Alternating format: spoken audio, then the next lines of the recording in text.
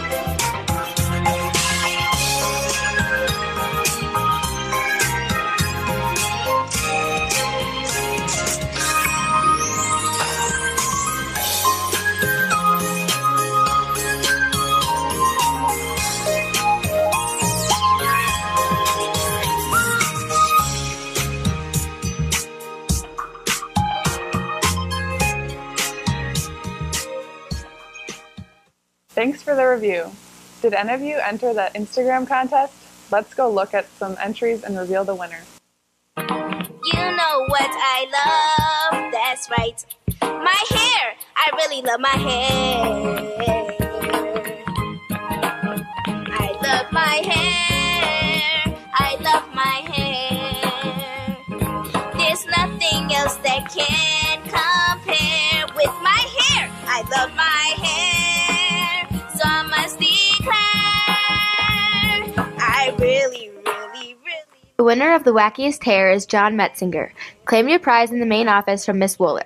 And thanks to everyone for your participation in the Instagram contests. Great job, John, and everyone who entered. We would like to have one last Instagram tribute to remember our seniors. Add photos of great senior memories with the hashtag WWSeniors. Most of the students here at West have their license or are starting to drive. Last week we learned what to do in a car accident. This week we're learning basic car maintenance with Kyle.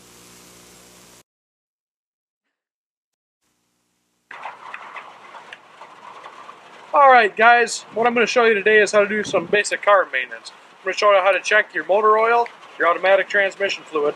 First we're going to start with motor oil.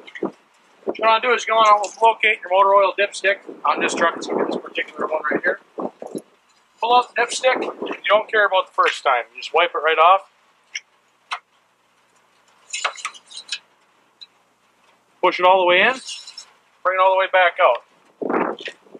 You can see on this one, the full line is right here. And where the bulk of the oil stops is right here. So I'm a little bit low on oil. If I had to add any oil, I would do so through the oil cap right there. And then we're going to check tranny. Normally your tranny is going to be a red. It's going to have a red top to it. It's going to be this one right here. Same process as before. You're just going to want to wipe right off what's already there, considering that the transmission's been spinning. That's going to give you a false reading. You want to put it all the way in, and if it does have a lock, you want to lock it, bring it back out. You can see it has a couple different marks on it. It says cold, and it also has hot. We haven't been running the truck for very long, so the transmission is still cold, so you can see I am in the parameters of that.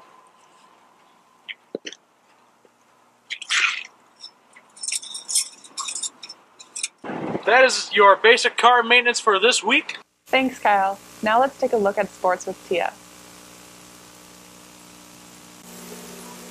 Good morning, Wassa West. I am Tia Unger, and this is your Warrior Sports.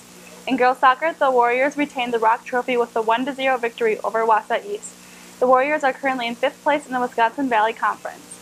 In the girls softball, they dropped a pair of games to Wisconsin Rapids and currently sits at 7th place in conference. In baseball action, the Warriors dropped a game at Rapids, but have a very important matchup today against BC Everest. The girls track team were recently crowned the Outdoor Wisconsin Valley Conference champions.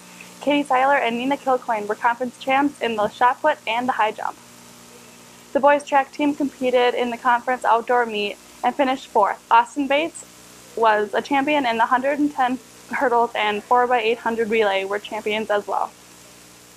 Good luck to both boys and girls teams as they compete in regionals coming up. That is your weekly sports wrap up. Good luck to all the teams as they compete their seasons. Now back to Anna. Thanks for tuning in to the last edition of Eye of the Warrior. On behalf of all the Eye of the Warrior crew, we would like to thank you for your support. Best of luck to the class of 2014. Have a great summer, and hey, be a warrior today.